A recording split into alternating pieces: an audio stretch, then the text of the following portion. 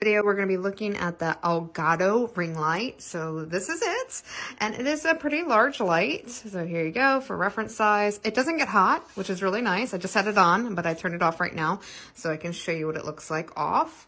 It does have a pretty long cord, so you can see here that it's got a pretty long cord. This is all its cord, and it just plugs in, and you can just plug it in really simply here at the bottom. It also has the on-off button right there, which we'll turn on in a second. There's also a reset button. So the reason why it has a reset button is because it is wireless. So you can go ahead and connect it to your wireless settings through your computer. I'm gonna turn it on so it's gonna brighten up here. So here you go. Now you've got it on, and it has the settings right here at the top that you can like make it brighter, or you can make it less bright, and I'll show you that here in a second.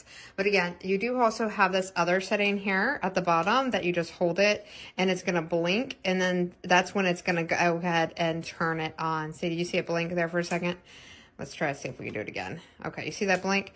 So that actually is connecting to your computer, all right? And then from there, you can control it through your Stream Deck, which I've done a review on that as well. So you might see the review on that page. Or you can connect it to the Stream app on your actual phone, which is pretty cool too.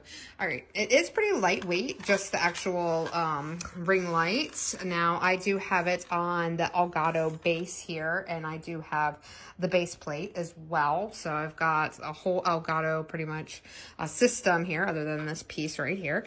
And you can also see that it does say the buttons here. It says on, off, and reset there, and that's where you plug it in. You can easily adjust it, just like any Elgato poles. It does have the ball head here. You just loosen it there and then move it up and down.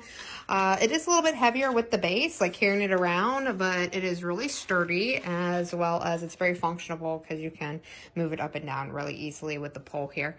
All right, so another thing, like I said, you can control the light settings right here. Now, it can turn like a cooler light and a warmer light, but again, that's going to be through your settings that you're going to mostly use that. I know there's a way to do it here too. See, I just held it down and it changed it to more of like a bluish color. Let's see, I think that's the way I do it. It's been a little while since I actually changed the color lighting. Let's see if I can press it. Okay, so that's got super, super bright. That actually like, that's super, super bright.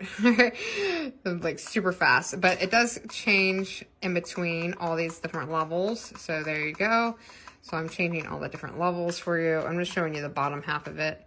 Okay, and I know there's a way to change the lights, I believe, on here too. I think you just hold it, maybe. I know it's been a while. Maybe I gotta like hit it twice or something. I can't remember how to do it exactly, where you can change the cool light to the warm light, but I usually use the app for that, or I use my Stream Deck, which I highly recommend you just get a Stream Deck.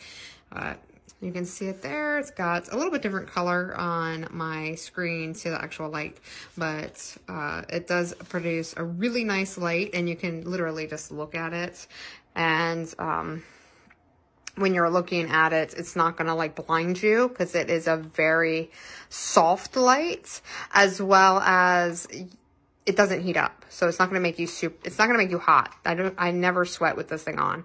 And I'm going to see if I can actually change the light color. But let's see if I can hold it down and change it. I just can't remember how to use that function, or if it's a function on this particular one, because my other one, my smaller one, it is a function that you can actually hold down the button and it'll change it, but it might not be on this one. I might just think that it's just a little bit different on the other one, but it did change. You see that? It did turn like a little bit bluer color.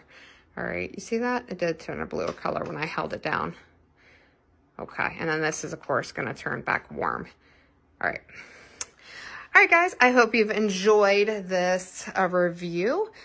Take care, and I'll see you on the next one.